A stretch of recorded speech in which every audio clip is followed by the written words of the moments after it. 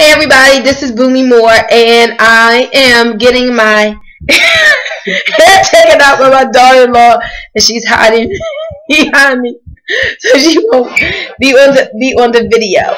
But anyway, I am in process of uninstalling my weave, and then I'm going today to get it reinstalled. But I'm gonna wash and condition my hair real good, and I'm going to be using House of Beautiful Hair's shampoo and conditioner, which they're coming out with real soon. But I got me some samples, and I'm telling you, this shampoo and conditioner is the bomb. Last time I used it, I would say it has like anti-shrinkage nutrients in it, because my hair stayed manageable. It didn't really draw up like normal. I'm talking about my natural hair now. So just be on the lookout for the launch of House of Beautiful Hair's shampoo and conditioner, guys. You're going to love it.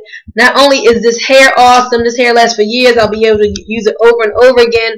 But the shampoo and conditioner is going to be awesome for you, your customers, and it's going to create lots of residual income, more residual income flowing through your account in your business. So anyway, this hair, for those of you who this is the first time you're seeing me, this hair is actually, I took it to the salon to be colored. It's virgin hair, so yes, you can color it over and over again, and it will not matte. It will continue to keep its luster. And Kim, I appreciate you for helping me take my hair out.